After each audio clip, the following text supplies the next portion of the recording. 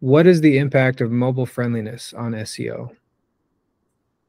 Impact of mobile friendliness on SEO. So Google does use a mobile first index, and they do want websites to be mobile friendly.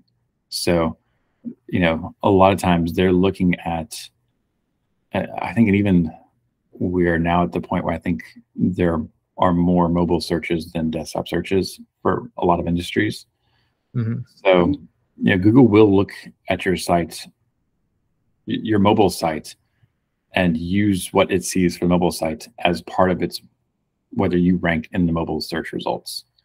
And so, things like usability on mobile matter a lot, because if someone comes to your website and they can't see your website because it's not actually mobile friendly, they'll bounce off. And since Google uses some of these interaction indicators as ranking factors, if they see everyone's bouncing from your site, they're going to take that into consideration as like whether they should be including you in the search results where they are.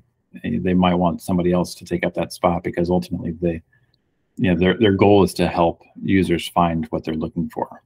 So making sure your website's mobile friendly it is good from a usability perspective, but it's also good because if someone comes to your website and they need to be able to see what they're looking for, it needs to be laid out in a way that makes sense on mobile and engages people and keeps them reading, scrolling, and engaging.